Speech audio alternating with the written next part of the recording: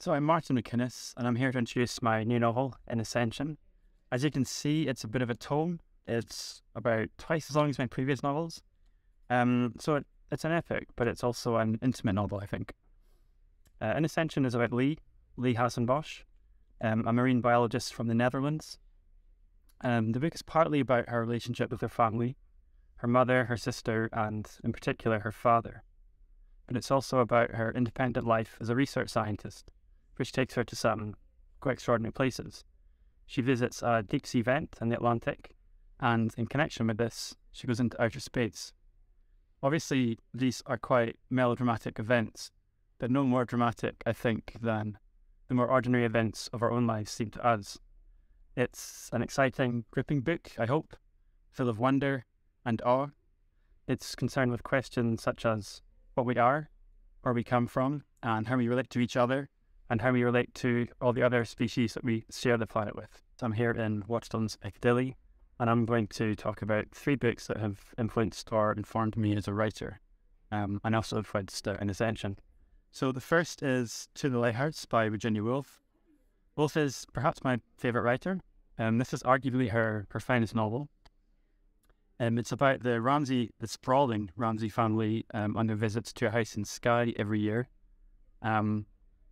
I think as fiction, it's quite exciting and provocative. It's doing something really unusual.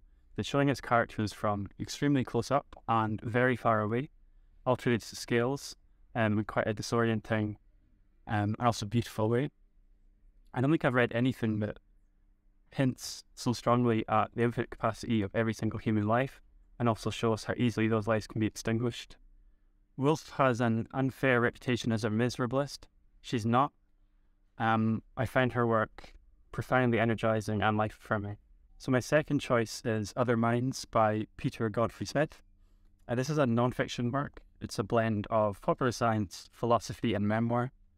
One of the things I really love is the author's descriptions of the deep dives he took, his encounters with sea life, and in particular with octopuses. Really fascinating, vivid descriptions.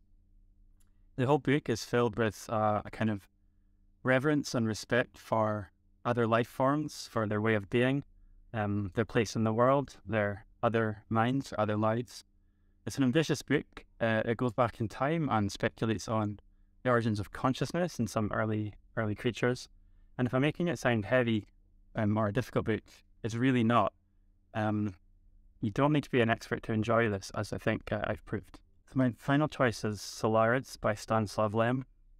Everything Lem wrote is extraordinary. I think he's a neglected writer, certainly in the English-speaking world. This is the most famous book, largely because of the film adaptations, neither of which I think do justice to just how strange and beautiful this is. It's about a crew orbiting the planet Solaris, investigating its strange and apparently sentient ocean. The ocean interacts with their psyches in quite dramatic ways. Their inner lives, their dreams, their memories. In this sense, the cliche is true. It's a book about inner worlds and outer space. Lem's speculations on what exactly the ocean might be are completely astounding. Everything he writes, he's interested in how humans relate to other life forms, and something which is particularly important to me and to what I wrote in Ascension.